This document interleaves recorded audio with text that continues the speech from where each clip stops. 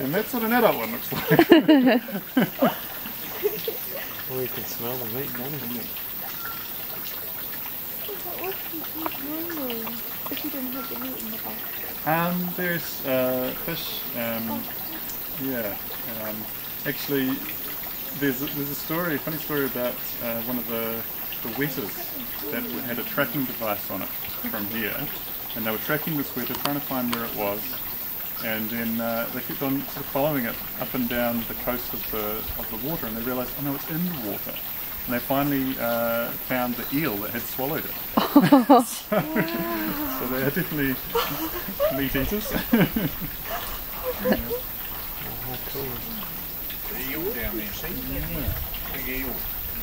Right? You see it? Like it's in the middle. I don't have it. Put him in the yes.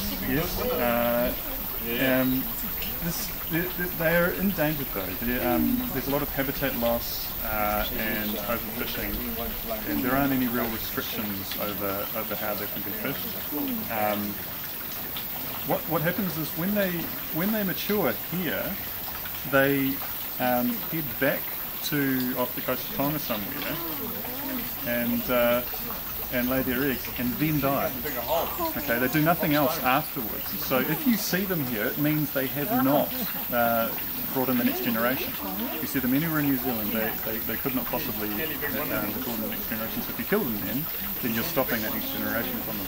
So the Māori understood that to a certain degree and kept the fishing numbers fairly low. But you know, these days it's much bigger.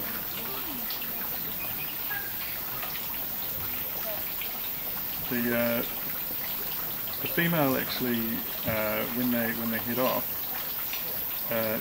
changes body shape quite a lot. It gets quite a streamlined head, big bulging eyes, and the closer they get to the breeding grounds, the more the sexual organs actually encroach on everything else, and other organs start to dissolve and get pushed away.